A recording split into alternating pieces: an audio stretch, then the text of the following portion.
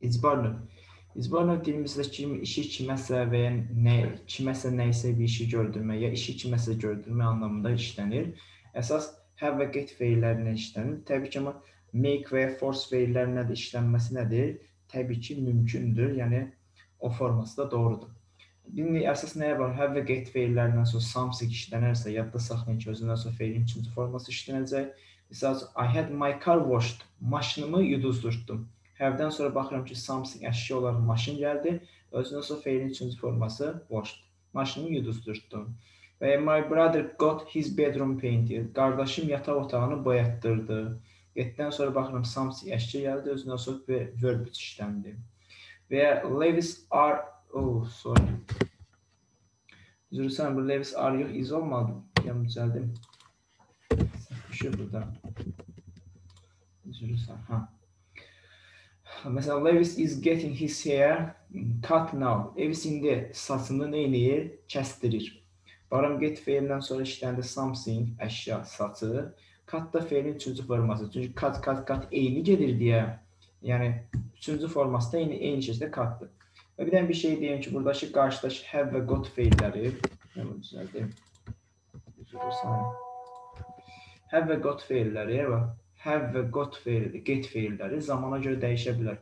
Məsələn, had keçmişdə yazmışam, get, məsələn, burada yenə keçmişdə yazmışam, burada geti mən davam edicdə yazmışam, fərq etməz. Bütün zamanlarda işlədə bilərəm. Amma özündən sonra verb işlənməlidir. Maşınımı yuduzdurtdum, yataq otağını boyatdırdı, saçını indi kəstirir, is getting his hair cut. Yəni, have və getdən sonra something gəlsə, feilin üçüncü forması işlənəcək, mütləq. Amma have-dən və getdən sonra şəxs gələrsə, iş dəyişəcək. Have-dən sonra şəxs varsa, verb işlənəcək. Getdən sonra şəxs varsa, to verb işlənəcək. Yəni, have-dən sonra sadə məsələr, getdən sonra isə to-lu məsələr nədir işlənəcək. We always have Carter sweep floors. Biz həmişə Carterə döşəmələri süpürtdürürük. İşi Carterə gördürdük. Have-dən sonra baxıram, someone şəxs gəldi.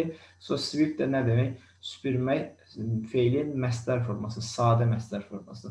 Amma getdə olsaydı, they got Carter to wipe windows. Artıq nə işləyir? To-lu məsdər işlənəcək. Onlar Carterə pəncərələri neynədi? Sildirdilər. Carterə pəncərələri sildirdilər.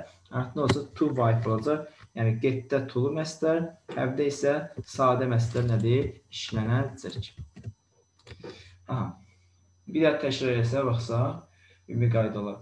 Have və getdən sonra something əşya varsa, verb işlənəcək. Have və getdən sonra şəxs varsa, have-də sadə, getdə isə to-lu məsdər işlənəcək. Bunu struktur olaraq bir yerə qeyd edib əzbərləmək lazımdır.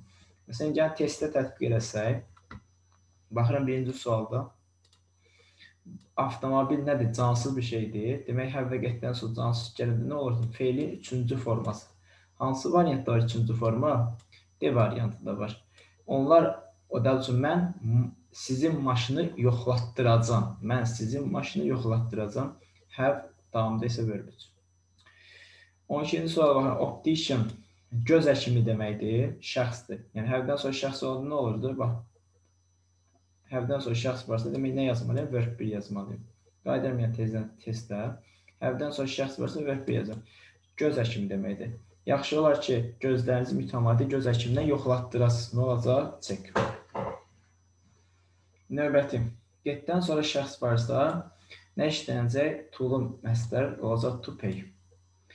Sonra baxıram, burada as yeni şəxsdir. Have-dən sonra şəxs varsa, nə olmalıydı? Verb 1.